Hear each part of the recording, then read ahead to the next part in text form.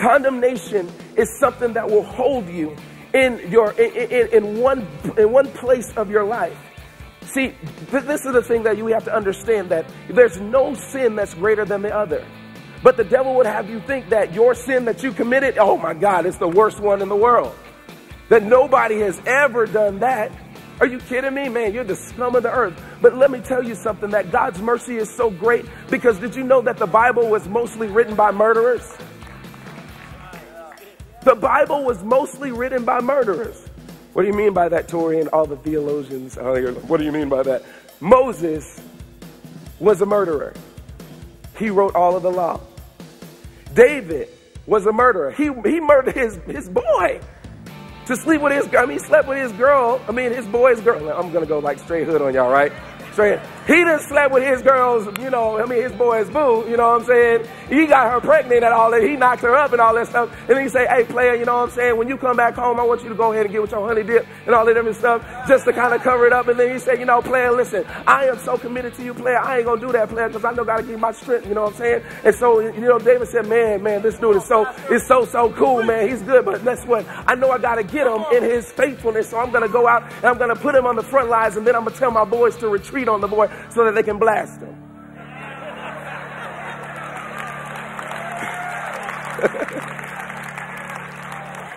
That's the NHT, the New Hood translation.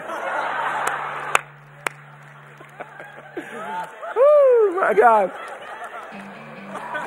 But David was faced with all different. He took a census when God told him not to take a census. He failed so many times.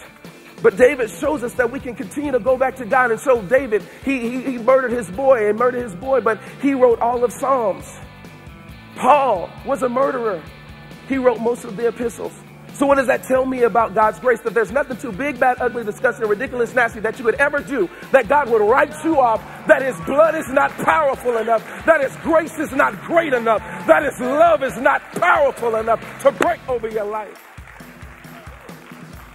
But see, what happens is that we don't believe that because we're not confident in God. So whatever we're not confident in, we will not be consistent in. You know how they train baby elephants? They literally tie a rope around their leg while they're babies, so that later on in life, they can do exactly what the trainer wants them to do. And so all through life, month after month, week after week, month after month, year after year, they have this chain around their leg. And as they're growing, the chain gets a little bit lighter. But it's called to train that elephant never to go outside of the confined space in which the owner wants him to stay. So why am I telling you this? Is because it's the same thing that the devil does to us. That he ties ropes of condemnation around our legs.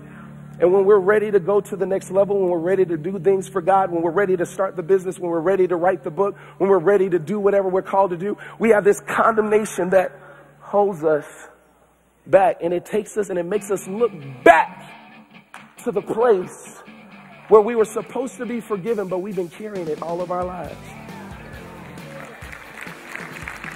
So you try to get away from it. You think you got your stride. You're doing some great things. You got your stride going on. And then you get over here and you're ready to go into that marriage. And you're ready to do things right. And you're ready to do all that stuff. But, wait a minute. You slept with such and such so many times. How many times? Over and over again. Takes you back to that place. And condemnation will keep you in the place where God wants to deliver you. Condemnation will keep you settled. And no, most Christians are right here in this place. I can't get over the things that I did in my childhood. I can't get over the last divorce. I can't get over the failings that I hope that I do every day over and over and over again. Condemnation has you caged. And so that's the devil's plan. But listen, you say, man, haven't been able to do this. I haven't been able to get where I want to get. And so, I guess that God is just done with me. And so, I guess he's done. So, I can't do anything right. I keep on looking at pornography. I keep on, sleeping with these girls. I keep on messing around with these guys. And, I just really can't get out of it. And so I go into my own baggage and I begin to chain myself. I begin to say, man, I can't do that. I can't start that business, man. That last business failed. Nobody called me back. I don't have the skills. And you begin to chain yourself. And now you're walking around with self-condemnation. And you can't get free. And now you look weird to everybody because you really want to do some things right. You really want to serve God. You really want to come in this place and give your heart to God. But yet the condemnation that the devil has put around your leg and the self-condemnation that you have felt so many times in your years of your life, you can't get free. But thank God for Jesus Christ.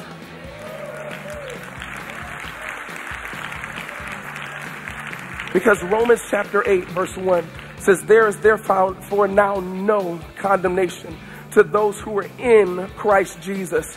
Not those who are in sin, not to those who are in the flesh, but those who are in Christ Jesus. So when you become in Christ Jesus, God begins to take every chain off your life. He begins to take you off all of these things that have wrapped around you. He takes your baggage away and he throws it away and he looses you and gives you the freedom, because in the presence of the Lord, there is freedom, there is liberty. The captives are set free. Your mind goes to the next level because God is with you. I have confidence in my God. There's nothing too hard for him. There's nothing too strong for him. He is my peace. He is my love. He has forgiven me. He's washed me over and over and over and over and over and over and over and over again. There's no condemnation of those who are in Christ Jesus. 1 John chapter 3 verse 19 says, if our hearts do not condemn us, we can have confidence towards God. Hebrews chapter 4 verse 16 says, let them then approach God's throne of grace with confidence so that we may receive mercy and find grace to help in our time of need. Without confidence, you can't approach the throne of God. With condemnation on your life, you cannot approach the throne of God. And therefore, you cannot get the grace and the mercy that God wants to so freely give you. James chapter 1 verse 6. We should ask in faith or confidence, nothing wavering. Verse 7 says, if we're double-minded in our ways, let that man not think that he shall receive anything from the Lord. If we don't have this confidence and we let condemnation keep us, we will not be confident in what God is calling us to do. So everything about this Christian walk and about faith is about building and maintaining confidence in our God. And this is what David is writing in these scriptures. Listen, I messed up. I royally messed up. But God, don't hide your face from me. God, I'm going to be consistent.